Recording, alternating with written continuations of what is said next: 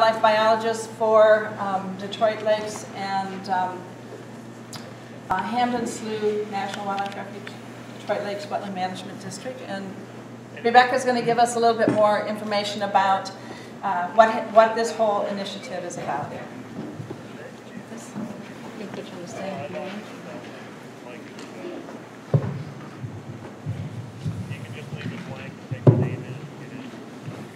Okay, thank you, Pauline. Can everybody hear me okay? You think that'll work? All right. I apologize. I'm going to be flipping through notes. I've got a mouse to run and a screen to look behind me at, so we'll see how coordinated I can be. Can we dim the lights? Or does that? I don't know if that'll make some of a difference, but I realize my title slide is a little faded for this. Hopefully the rest of them will... I think it's all or nothing. All or none? Especially given the sun here. All right, sounds good. Well, as Pauline had said, I'm going to give you a background on how the Prairie Reconstruction Initiative kind of came to fruition back in 2012, and then just lead you very quickly and concisely, though, through some of the major steps that we've taken to get to where we are literally in this lunchroom, in this classroom in Fergus Falls today.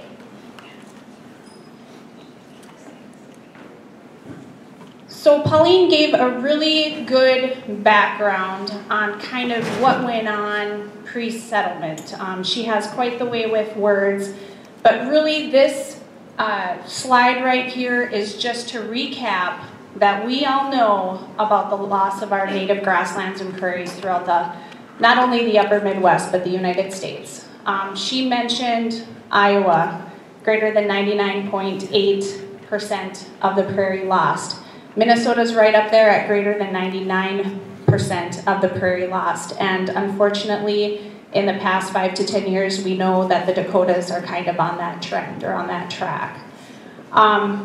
But what's really good to know and to remember is our organizations, many of us sitting here, we work for agencies or organizations that's been trying to put this habitat back on the ground, right?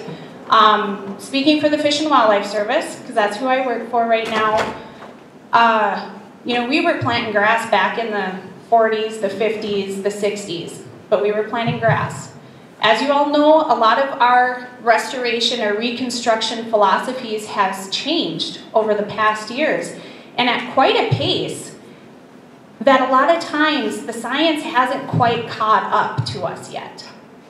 We have been trying different things at our own individual stations, maybe at our own prairie plots at home, and just trying to continually learn. But I really think the science hasn't caught up to us yet. And this really became kind of an eye-opener, relevant, when back in, I think, 2010 or 2011, speaking again for the Fish and Wildlife Service, Region 3 did a field station assessment where our leadership came and talked to our stations and asked, what are your main science needs? What are your greatest unknowns? What are you working on but you still have a lot of questions about? And overwhelmingly, one of those #1 answers was the science of prairie reconstruction. And we got to talking, and it became very clear that others had these same questions. We had been working collaboratively with other partners on managing native prairie, but we found in those collaborations and talks that there were a lot of the same questions that still existed when it came to planting, restoring, reconstructing prairie. One other thing that makes this really, really important in the work that we do, Pauline alluded to our decreasing budgets, right? But a lot of the prairies that we're trying to restore or reconstruct today cost a lot more than they did back when we were planting 2, 3, 4 grasses and sweet clover. So we have to do a better job at what we're restoring and where we're doing that at. And we felt that in addition to there being ways of learning with having discussions and observing, that we really needed to catch the science up.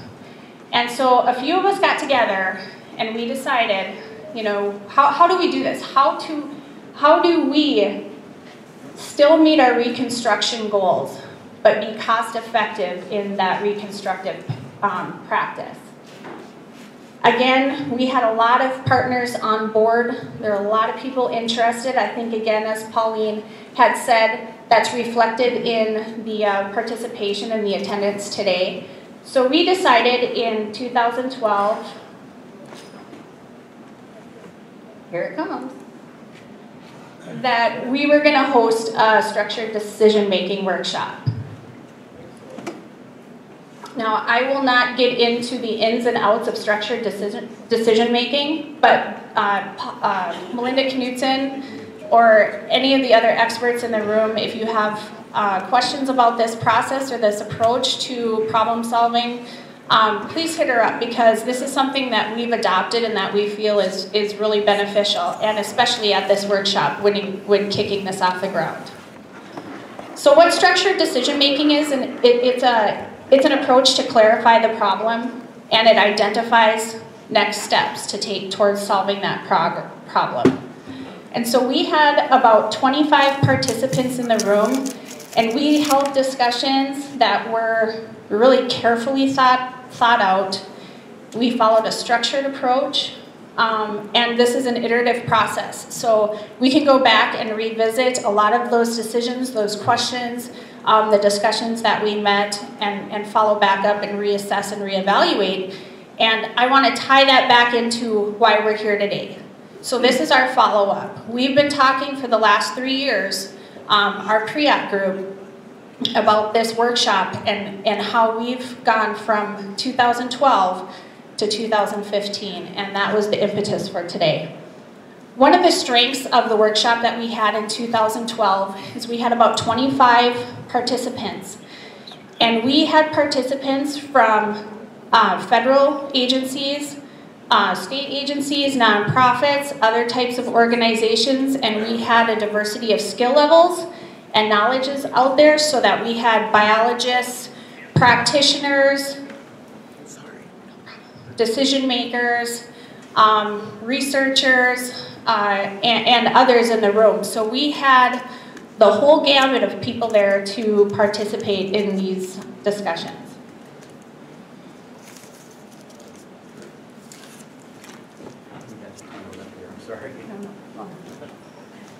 So really what we did was we centered our entire workshop around a two-part problem. And we had developed this as a small group prior to the workshop. But you'll see the two parts are, what is the most cost-effective way to establish and manage prairie reconstructions? And then, are we meeting those reconstruction goals and objectives? Now, our discussions seem to always center on what are our limitations or our challenges in prairie reconstruction, because that's what we immediately think of when we try to accomplish something, right? Sometimes we know what we want to do, but there's a lot of roadblocks in its way. So that was really the basis for our discussions, was talking about those limitations. Now really, to sum up 3.5 very intense days of discussion, what we came out with were 4 overarching uncertainties. So this is what we would call our big fish questions. Okay, really big questions that those of us in the room are not going to answer by just talking it out. But then we also had a recommendation to form an advisory team and to work through these problems, these questions incrementally, piece by piece, taking really crucial steps to try to continue to gain information to help back and solve those problems.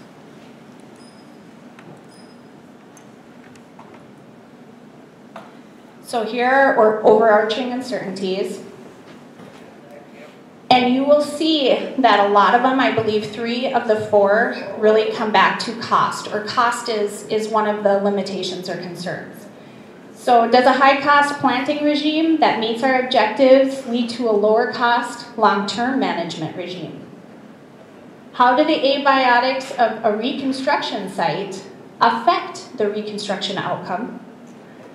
What are the best post-planting management techniques?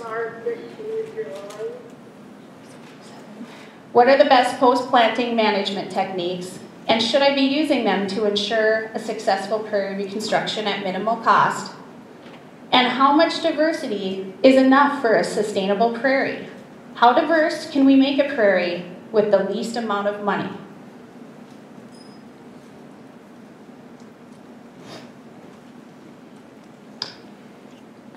So those were our overarching ones. And we had someone from USGS, Jill Gannon. She specialized in modeling these problems out. And she came out with some different processes or different ways that we could advance on a larger scale, more collaboratively, how to attain or go about finding answers to those big fish questions. But what we also had to take a step back to get us to that place where we actually felt we were ready for something like that was to form PRIAT, or Prairie Reconstruction Initiative Advisory Team. So that's where we are today, and Pauline had our advisory team stand up. But what PRIAT is doing is it was performed to continue this process while keeping within the original intent of the workshop, okay? We had great workshop notes. We had pages and pages of compiled notes, kind of a record of those 4 days. And from that, we had developed a charter to actually guide our group, and I'll talk about that in a few minutes. But it was to maintain the intent of that workshop by following the charter. We have 23 members. That's changed a little bit throughout the past 3 years, but we've been anywhere between 20 and 25. 23 members, and you see the affiliations there. It's not just a service thing, it's not just state. We've got as many partners and such that we have been able to have in a group to still make it functional as a business type group. We cover right now our membership in that advisory team covers the states that are in blue. Our area of influence, if you will, just really quickly that we picked, I wouldn't say quickly, but that we picked out at the beginning of the year is the geographical boundaries of Region 3 and Region 6 of the Fish and Wildlife Service. So those of us on the advisory team are trying to maintain communication throughout the field stations outside of those states colored in blue as well. Within PRIAT, we have a leadership team, and then we also have subgroups that have been formed. Think of them as committees, and I'll talk about those a little bit later, and then you'll hear about their specific projects as well. And then we also have a group that we've creatively called the All Members Group, and this is a group of an additional 15 or so members that are still really interested in what PRIAT is doing, but they wanted to maintain their participation at a more minimal level. So they wanted to keep in the know, keep on what they were doing. They've came to some of our field tours and such, but they just really didn't want that level of direct involvement at the time. So our total membership is roughly 40. Really quickly, I call it managing PRIAT business because really what we're doing is we're trying to, as informal as it is, and though it's not an agency-specific thing, we're still trying to stay on track and keep running it business-like, where you can see we have monthly conference calls and we take notes. We have what's called a project record. This is like a record of decision. It relays and repeats the information in the charter, like the roles and responsibilities, but it also records major decisions that are made, where we store our data, who's part of what small group, who's on the leadership team, things like that. And so this is something that's very dynamic and that we update as changes are made and as important decisions are added. We also have a SharePoint site. And the charter, as I said, to just formulate and show the structure of our group. And then, of course, because we're all, across a large geographic area, emails are equally important. And then we have quarterly webinars for all members. Now, I want to say one quick note to remember, and I think Pauline had already mentioned this, but keep in mind that those of us that are involved in this group, we're in this group because we choose to. You know, it's not a matter of, you know, one of the duties that we're assigned as a responsibility of our job. This is an extra group, an extra initiative that we belong to because we want to. So we all had to get supervisor approval. We don't get funding to do this type of thing. This is something we do, you know, within the scope of our work. Now just a little bit about the philosophies and scope of our advisory team, and this is directly from the charter, and this gives you a little bit of an idea of really where we're shooting to go.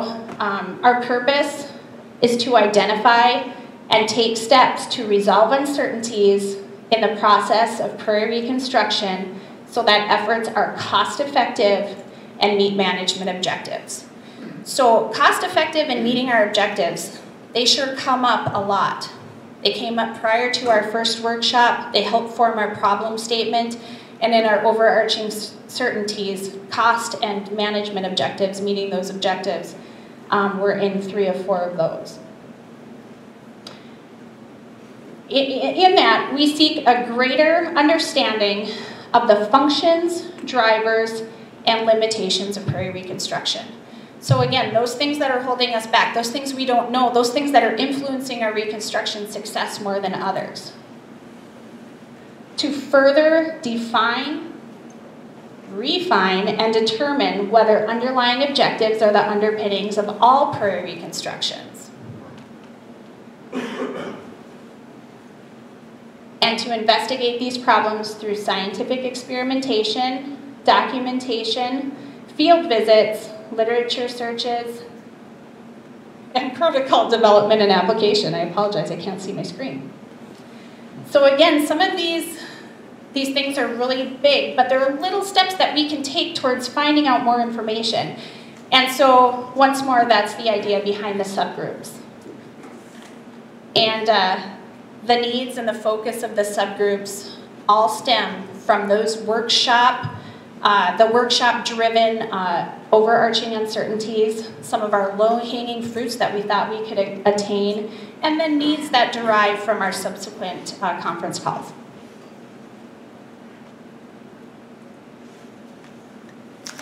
So here are our subgroups and the associated projects, and I'm just going to touch on these really quickly, just say what's on the slide basically, because you are going to hear in more detail from these folks immediately after me. But we have 5 very active subgroups right now, and again, these are just folks who have selected these low-hanging fruits, if you will, from our advisory team. So the first one is develop a prairie literature database.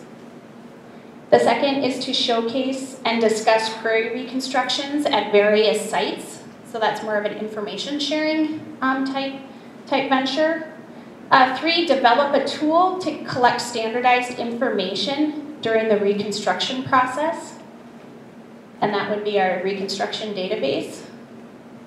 Conduct a retrospective analysis to predict the success of a prairie reconstruction.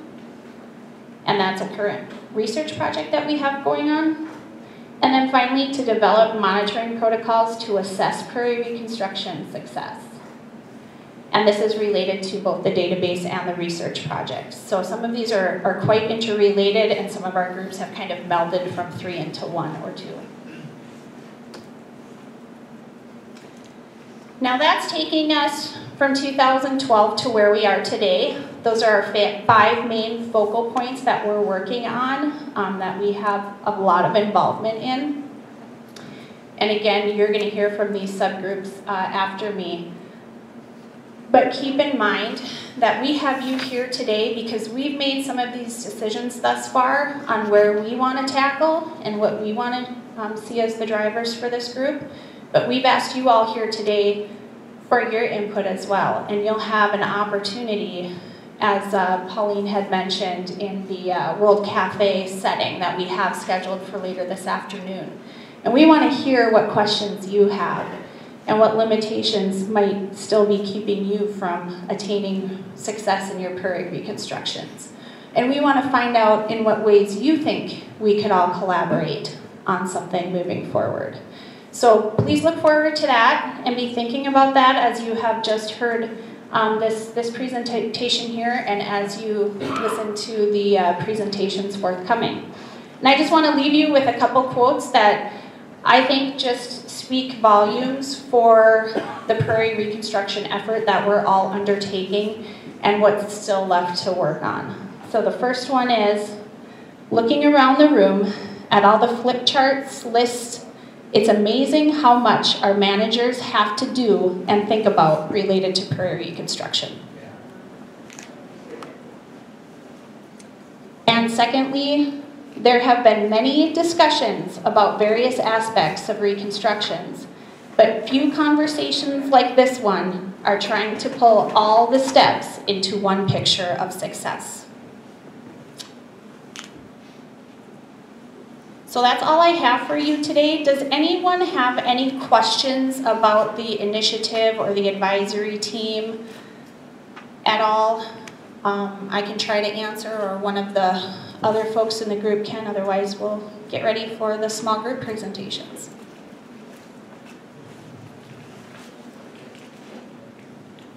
Okay, hearing none, we will move on.